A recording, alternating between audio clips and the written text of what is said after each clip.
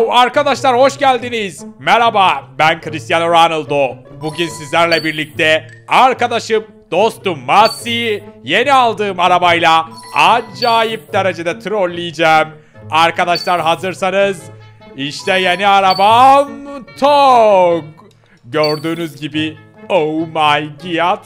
Arkadaşlar bu seferki arabamız Çin'den değil, Japonya'dan değil, ne bileyim Amerika'dan değil. Tahmin edebileceğiniz gibi Türkiye'den geliyor ve bugün Türkiye'den gelen yeni aldığım $575.000 ödeyerek aldığım yalnızca benim için üretilen özel bir TOGG modeliyle dostum Masi'yi fena halde trolleyeceğim. Arkadaşlar burada gördüğünüz model var ya, TOGG'un efsane, manyak, çılgın sedan modeli ve gördüğünüz gibi henüz prototip aşamasında. Elbette ki bu araç normalde çıkmadı. Lakin ben rica ettim ve dedim ki benim için bir tane üretin. Dostum Masi'yi trolleyeceğim. Dedim. Onlar da olur dediler. Yani o yüzden çok rahat bir şekilde aldım. Gördüğünüz gibi sedan modeli, manyak bir araba ve ileride dostum Masi bekliyor. Bugün onu çok fena trolleyeceğiz. Lakin ondan önce reklamla şaka videonun girişi. Ama belki şaka da olmayabilir lan. Oh my god. Reklam girdi mi arkadaşlar? Reklam girdiyse yorumlara reklam girdi yazmayı unutmayın. Birazdan Masi çok fena trolleyeceğim. Herkese merhaba arkadaşlar, ben Ahmet. Bugün sizlerle birlikte GTA 5'te Ronaldo ve Messi'nin maceralarına devam ediyoruz. Ve arkadaşlar bugün gördüğünüz gibi manyak bir videoyla karşınızdayım. Yine Cristiano Ronaldo rahat durmadı ve efsane bir araba daha alıp Messi'yi trollemek istedi. Lakin arkadaşlar bugün Çin'den gelen arabalar yapmıyoruz. Tam tersine yerli ve milli arabamız TOGG'la birlikte arkadaşımız Messi'yi trollüyoruz. Gördüğünüz gibi Ronaldo manyak derecede para ödeyip resmen daha piyasaya çıkmamış efsane sedan modelini almış ve TOGG'la birlikte Messi'yi fena halde trolleyecek. Arkadaşlar normalde bu araba üretimde bile değil. Biliyorsunuz şu an SUV modelleri üretiliyor. Lakin Cristiano Ronaldo olunca çok da şaşırmıyorsunuz. GTA 5 mod sitesinde gördüm ve dedim ki mutlaka GTA 5'te denemeliyiz. Arkadaşlar araba o kadar hızlı gidiyor ki resmen şaşıracaksınız. Şu an benzinin sesi çıktığına bakmayın, muhtemelen mod kafayı yedi. Birazdan düzelir. Arkadaşlar bugün yeni efsane TOGG'la Messi'yi trolleyeceğiz. Bakalım neler olacak. Hadi izleyip görelim. Allah Allah. Nerede kaldı bu adam baba? En iyi arabamı istedi. Bugatti'yi getirdim. Kendisi ortalıkta yok ya. Allah Allah. Başına bir iş falan mı geldi lan? Ronaldo beni genelde ekmez baba. Yani ortalıktan kayboldu. Allah Allah. Herhalde gecikti ezik. Benim Bugatti'yi görünce kalbi dayanamayacak. Muhtemelen en iyi arabasını getirmek istedi. Ama yemezler baba, yemezler. Benim arabam dünyanın en iyi arabası arkadaşlar. Bugatti Divo. Gelsin de alayım ifadesini. Benim için arabanın önemi yok. Arabanın kralı geldikten sonra beni Çin'den getireceği arabalarla korkutamaz. Ben var ya ben, Çin'den gelen arabalara... Bismillahirrahmanirrahim. O neydi lan? Sinek mi geçti? Baba bir araba geçti galiba. O neydi lan? He? Ne oluyor? Lan! Lan ne oluyor? Önüne baksana manyak herif. Nereye gidiyorsun? Ne yapıyorsun lan? Ezecektin beni. Kimsin lan sen? Kimsin? Bu araba ne lan? Hayatımda ilk defa görüyorum. Bu ne baba? Kimsin lan sen? Oh my god. Arkadaşlar Masi'nin resmen aklı çıktı. Masi, iyi misin dostum? Benim lan ben. Cristiano Ronaldo. Oh my god. Tipe bak. Tipe bak Masi. Acayip korktu. Resmen yavru enik gibi. Ronaldo. Sen miydin baba? Yemin ediyorum var ya. Aklım çıktı lan. Yandan vızız diye geçti. Tam şöyle yolun ortasına çıktım. Bakayım kim bu serseri diye. Vızız diye üstüme doğru gelince. Ulan yemin ediyorum var ya. Korku filmi gibiydi Ronaldo. Hayatım gözlerimin önünden film şeridi gibi geçti. Başrolünde sen vardın. Niye bilmiyorum. Bu ne baba? Bu ne biçim bir araba? Hayatımda ilk defa görüyorum. Yine Çin'den nasıl bir araba aldın sen? Oh my Giat, Masi. Bu sefer Çin'den değil dostum. Türkiye'den aldım. Türkiye'den mi aldın? Türkiye'de araba mı üretiliyor baba? Sen ne kadar cahilsin Masi. Haberleri takip etmiyor musun dostum? Duymadın mı yoksa TOGG'u lan? Nasıl duymazsın? TOGG mu?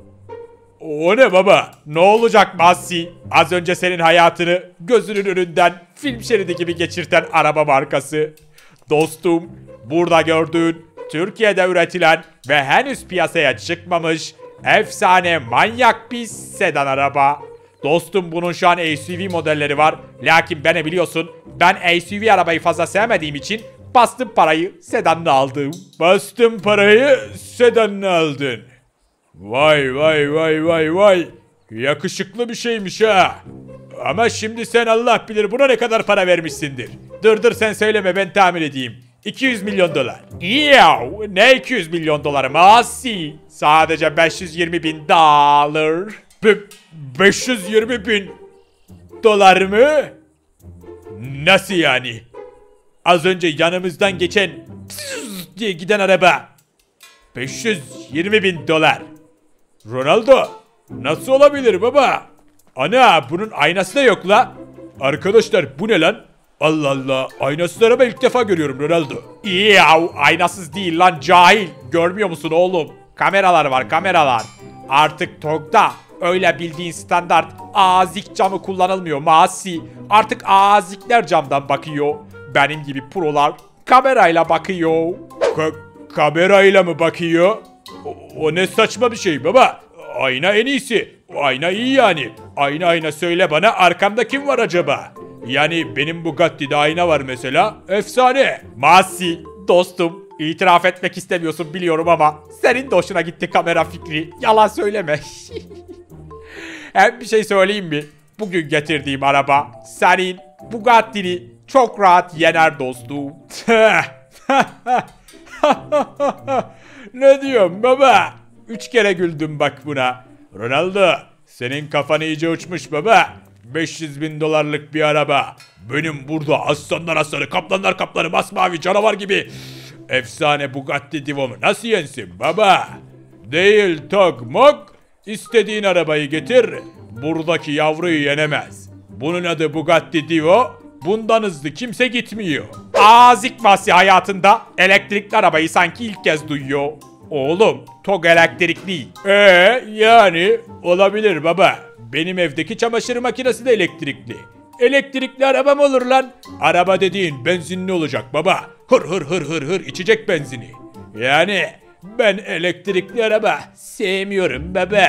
Ben elektrikli araba sevmiyorum baba. Benzin içecek. Oh my god. Ne kadar aziksin Masi. 2030'da resmen bunları yasaklayacaklar. Sen hala diyorsun ki ben benzinli seviyorum. Var mısın lan, anahtarla yarışalım. Benzin mi daha iyi yoksa elektrik mi? Tamam kabul. Güzel öyleyse. Geç bakayım arabana da ben sana benzinli mi daha iyiymiş, elektrikli mi göstereyim dostum. Arkadaşlar Masi bir azik olduğu için şu anda elektrikli arabanın ne kadar güçlü olduğunu anlamıyor. Ronaldo. Sen kafayı sıyırmışsın baba. Dünya üstündeki hiçbir araba benim 20 milyon doları verip aldığım Bugatti'den ve şu sesten iyi olamaz. Az önce sivrisinek gibi geçtin ya. Şimdi seni sivrisinek gibi ezeceğim. Oh my god. Beni sivrisinek gibi ezecekmiş arkadaşlar. Sivrisinek gibi. Gel bakalım Masi gel. Kim kimi eziyor, kim kimi ezemiyor hep birlikte görelim. Arkadaşlar Masi ufak bir azik olduğu için elektrikli arabaların gücünü ve mantığını anlayamamış. Masi birazcık çağın gerisinde kaldı biliyor musunuz arkadaşlar? Azik olduğu için hala düşünüyor ki benzinli arabayla elektrikliyi geçereyim.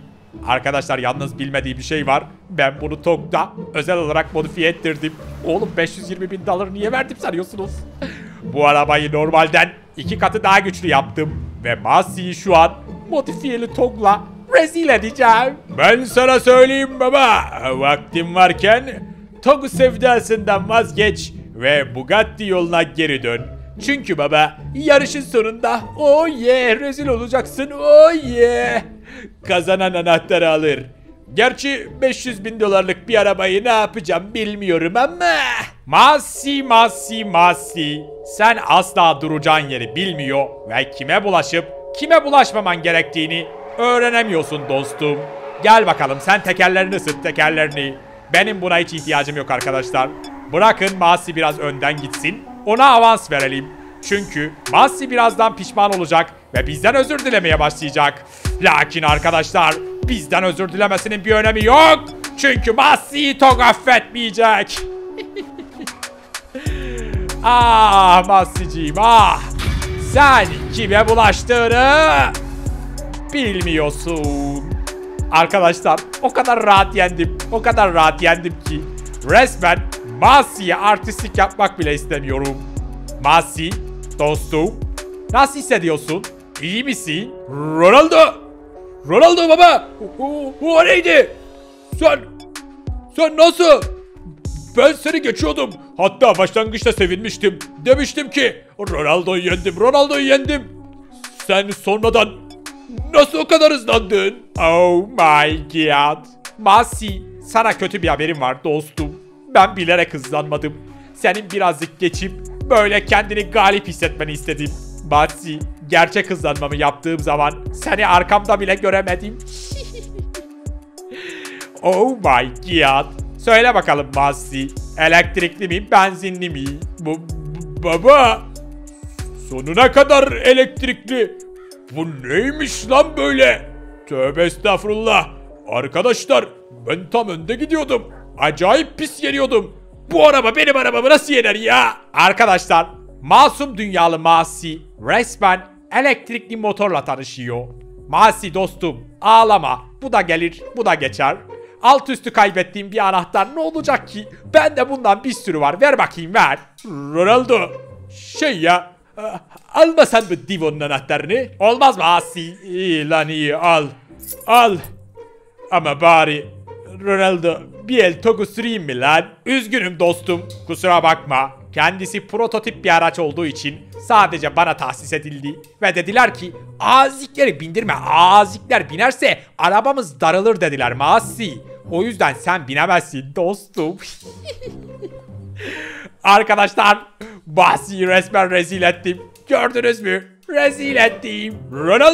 Ronaldo baba. Lütfen gitmeden önce bari bir kez sürdür lan TOGG'u. İçini bari göster. Oh my god. Olmaz dostum. Kusura bakma gösteremem. Yani sen binemezsin bu arabaya Masi'ciğim. Hadi kendine iyi bak. Ben kaçtım. Ha arabayı da kilitleyeyim de alma Masi. Sonra çocuklara aldıracağım. Ben biraz daha TOGG'la gezmek istiyorum. Oh my god. Azik. Ronaldo. Arkadaş resmen yine mermi gibi gitti. Beni yalın ayak bıraktı. Arkadaşlar gördünüz mü? Altımdan arabamı aldı. Üstüne bir de beni arabaya bindirmedi bile. Ne kıymetli TOGG'um varmış. Senin olsun lan senin olsun. Bir dakika kapıyı açık bıraktıysa ben belki biner gider. Allah kahretsin. Kapıyı da kilitlemiş. Arkadaşlar videonun sonuna geldik. Acayip sinirlendim. Ne diyorsunuz? Sizce ben de bir tane TOGG alayım mı? Ondan sonra Ronaldo'yu yarışa davet edip TOGG'una yarışalım mı? Ne diyorsunuz? Bundan intikam almam gerekiyor mu? Yorumlarınızı bekliyorum. Ronaldo! Bu burada yarım kalmayacak baba. Yarım kalmayacak. Evet arkadaşlar bir videonun daha sonuna geldik. Umarım videodan keyif almışsınızdır. Gördüğünüz gibi bugün GTA 5'te Ronaldo ve Messi'nin maceralarında manyak bir bölümü daha geride bıraktık. Ve bugün gördüğünüz gibi Ronaldo Türkiye'den gelen efsane TOGG'la birlikte Messi'yi fena halde trolledi. Gördüğünüz gibi Messi kendinden emin bir şekilde Ronaldo ile yarışa girdi ve yarışın sonucunda anahtarını maalesef ki kaybetti. Şimdi de üzgün level 1 zavallı gibi yürüyor. Gördüğünüz gibi Messi'nin morali acayip bozuk. Ne diyorsunuz? Sizce Messi'ye de bir tane TOGG alalım mı? Yorumlarınızı bekliyorum. Umarım izlerken keyif almışsınızdır. Ben şahsen acayip eğlendim. Şayet siz de eğlendiyseniz daha fazla video için videoyu beğenmeyi ve hala kanalıma abone değilseniz abone olmayı unutmayın. Bir sonraki videoda görüşürüz. Kendinize iyi bakın. Hoşçakalın. Hadi bakalım yakışıklı. Seni otoyolda görme vakti. Hey. Oğlum yüksek hızlarda sesi değişiyor lan. Arabanın sesine bakar mısınız? Sanki bana bir Ferrari. Hey yavrum, hey. Gerçi Ferrari'den bile iyi. Çünkü Maserati. Çekilin lan, çekilin. Altımdaki araba çok Maserati. Oğlum ne gidiyor lan? Arabanın 80 yaşında falan olduğunu düşünürseniz, ki o kadar yoktur ama, resmen uçuyor, şuna bakın. Nereden baksanız 40 yıllık araba. Ama resmen 40 yıllık şarap gibi efsane bir şeye dönüşmüş. Efsane. Makasa bak. Ey yavrum ey.